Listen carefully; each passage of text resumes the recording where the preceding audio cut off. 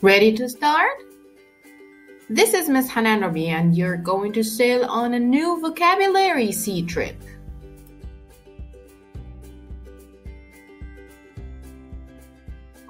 The first word is astonishment. Astonishment, and it's a noun. It means very great surprise. The word in context: she jumped in astonishment when she saw her exam result.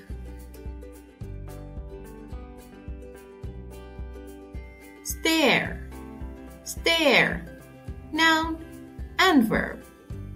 To look for a long time with the eyes wide open, usually because you're surprised or thinking or frightened.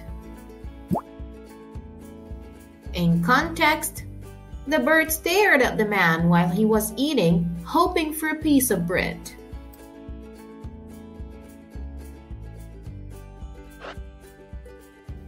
Perch, perch, noun and verb. To sit on or near the edge of something. Perch in context: a beautiful bird perched on the log over the sea. Dismount, verb. To get off a horse, bicycle, or motorcycle. Dismount in context: he dismounted his motorbike to catch the train before it would leave.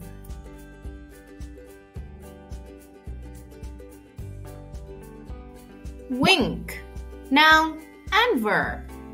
To close one eye for a short time as a way of greeting someone or showing friendliness.